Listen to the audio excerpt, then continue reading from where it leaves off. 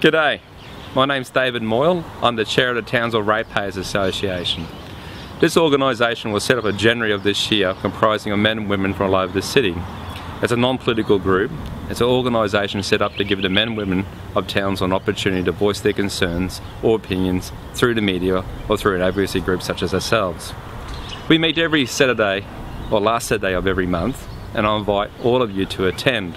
Over the next few weeks I'll be giving a media presentation at what we're about, and hopefully I would invite you to attend and become a permanent member of our group. For years now, as a local government city councillor in Tharringau between 2000 and 2004, I often thought that the people of this city really don't get a voice in the running of the day-to-day affairs.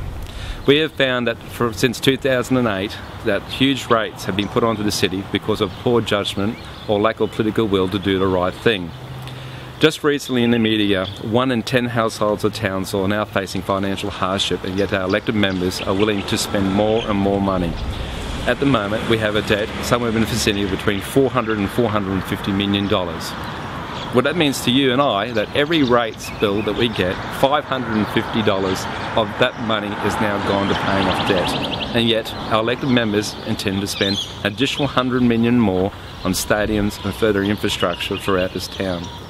Townsville is a nice place, it is a good place, but we've been hit very hard with the global financial crisis, the Newman government's attack on the public service sector, and the business community is feeling it very hard every day.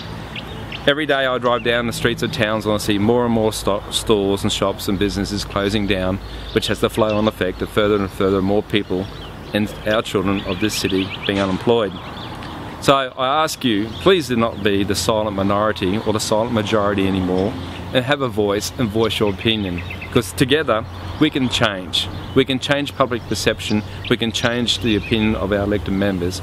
All I ask you to do is step up and take your turn and let your voice be heard.